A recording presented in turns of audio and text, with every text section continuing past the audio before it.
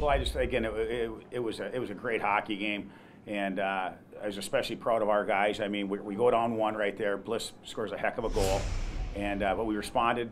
Lucas got a big goal, and I thought from there it was just again it was one of those games that again I'm not going to say it was a chess match, but it was pretty. It was like that, and then we got that second goal, and I think we fed off that second goal pretty good. How big? Oh, I'm sorry. How big was that block shot at the end of the second period? Big time, and he felt it too. You know, he felt it, and but that's this time of year you got to sacrifice, and especially us. You know what? We lose, we're going home. You know, Tech's going to be in the NCAA tournament. You know, but we're going home, so there's that much more on the line for us. How important was it to look at the previous games Tech played against Ferris and St. Thomas, where they get pretty well contained and shut out, and apply that to your own game? We didn't really look at that. We've played Michigan Tech enough over the course of the last how many years, and again, all matchups and games with different teams are everything's different. I mean, there's teams that again we don't match up with, you know, but I don't want to look at those things. We got to worry about us versus Tech, and you know, quite honestly, right now we got to worry about the Beavers, and there's a certain way we need to play, and again, our situation is a little different, and this is playoff hockey, you know, and. You know, granted, last weekend against Ferris, it was playoff hockey as well. But to sit there and look at that game and try to obviously, again, you know what, put that into our game plan, we didn't. We didn't at all. It was just you know, what we need to do, and you know what we think we can do against Michigan Tech, and you know, staying on the right side of the puck, taking short shifts, just doing a lot of things because again, they're deep. They're very deep, and they got balance. In their lines and on the D-core, and they get good goaltending. I mean, they just don't have many deficiencies, special teams. So there's a lot of things that we're not talking with other teams. We're just worried about, again, what we need to do in specific situations that are going to potentially come up in the game tonight. Tom, the last time you were here, you lose a pair of games in 5-2, 5-2. Talk about this team finding its identity over the last couple of weeks here and getting back to playing Bemidji hockey. Well, that's a good point there, Dave, because I thought we did tonight. We played Beaver hockey. We stayed on the right side of the puck. We had good puck management. We were hard to play against.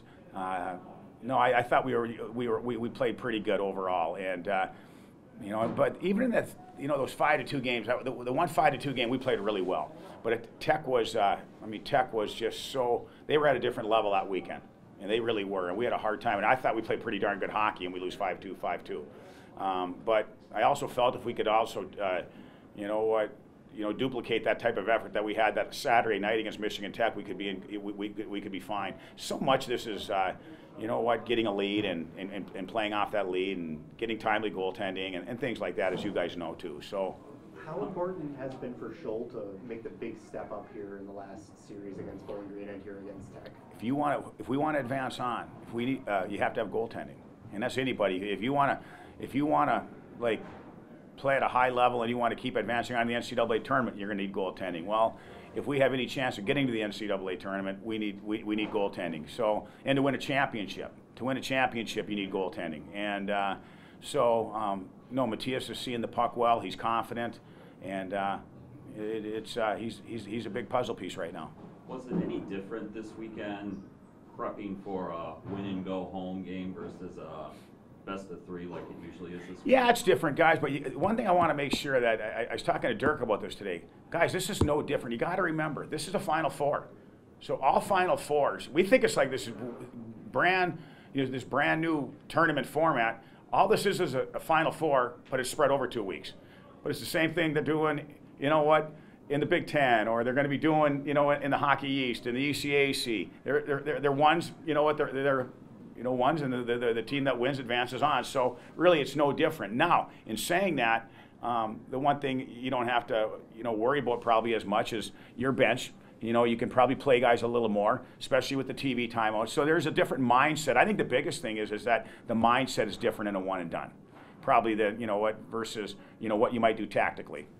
Do you like personally the new format? I love it. It's a right thing to do. Final Fours are good, and these one game shots are good. So no, I really like that. It's a good format. I think the coaches have probably wanted it for a long time, no, it's just, these 2 out of 3s, you put them 2 weeks, and then, we're the only league that does it. or did it in the past, and it can be pretty fatiguing, and it can be tough on your players, and there's just a lot that goes into it, and I really like the format, and it's I think personally we'd love to have a Final Four, but we just don't have probably a good neutral site to have a Final Four, so this is the best thing to have the one game semis and then the one game final on campus. Talk about Lucas. Obviously, he seems to be really enjoying playing in this building right now. Yeah, he's had some success over the course of the last few games, and that was a big goal today. He answered back, and it was Tom, you're muted. What's that? You're muted. Well, Computer went mute. has this been muted the whole time? There we go. Can you hear us?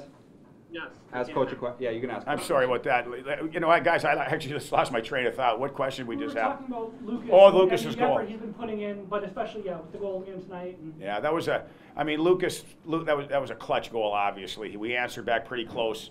It wasn't that far after their goal, and it was just a good individual play. And Lucas does that. He's I think he had really good body control right there, and again he got it on net. I don't know if Pietla was screened or not, but I'd have to look at it. But it was a big time goal, and obviously really it lifted up the bench. That's for sure. Tom, you took your time out in the first period. What did you see early on in the game to use your time out there? Well, it was the minute to go, and we had our fours out there, and they had their ones, and I wasn't going to play games right there. That was my call.